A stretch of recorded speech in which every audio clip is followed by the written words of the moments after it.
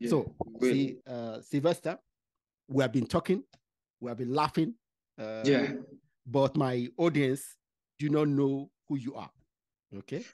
So, Yes. please tell them who you are and tell them what you do. Okay. So I am Sylvester Sedibane, but everyone calls me Silver. Okay. Silver is a nickname I was given by a friend of mine, and I adopted it. Okay. Liked it, and it's become my name now. So everyone calls me Silver, and I come from South Africa. My homeland in South Africa being the Limpopo province, the Sekhukhune land. That's the land of my forefathers. But we also on a permanent basis because of chasing economic opportunities. Me and my family, we settled in Pretoria, Mamelodi Township. So that's where I come from. And I am currently in Rwanda, Kigali, at the African Leadership University, as I had already said. And I'm doing entrepreneurial leadership. And I'm one person who is very deeply passionate about mainly three things, if I can say. Education, which goes in line with personal growth and development. Yeah. That's my area of specialization. And also entrepreneurship. I don't know where I got this, but since high school, I've just grown to be someone who is very passionate about business and entrepreneurship. I've always told myself that I'm gonna be a successful businessman. So business and entrepreneurship as well. And thirdly, leadership. Okay. And leadership is a very broad concept. Yeah. But leadership in the context of the service of the people, community service, community development, anything that speaks to the development of our communities, anything that speaks to advocacy and and support of the marginalized. Yeah. That's where I come in.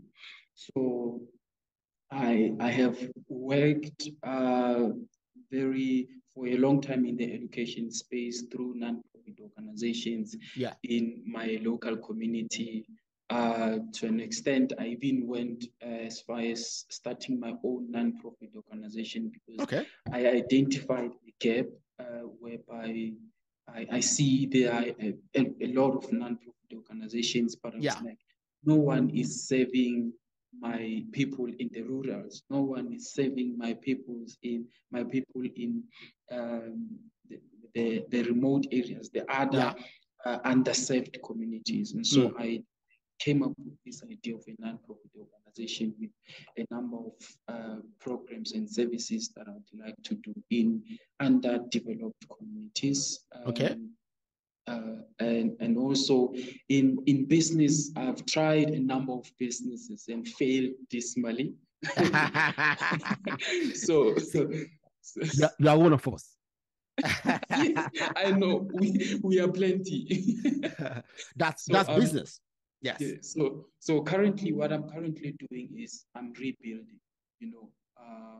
Everything in general. I'm rebuilding, sort of starting from afresh, but also taking the experience I've had in the past 5 years with me as the foundation of it all. And I'm saying I'm building on it to build a more solid foundation. That's where I am. So I have an enterprise that I'm working on that I cannot reveal much about it because it's still in the ideation stage. So I have that.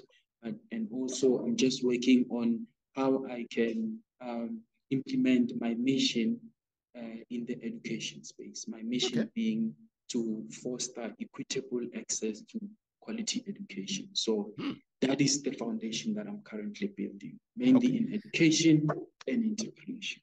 Okay. See,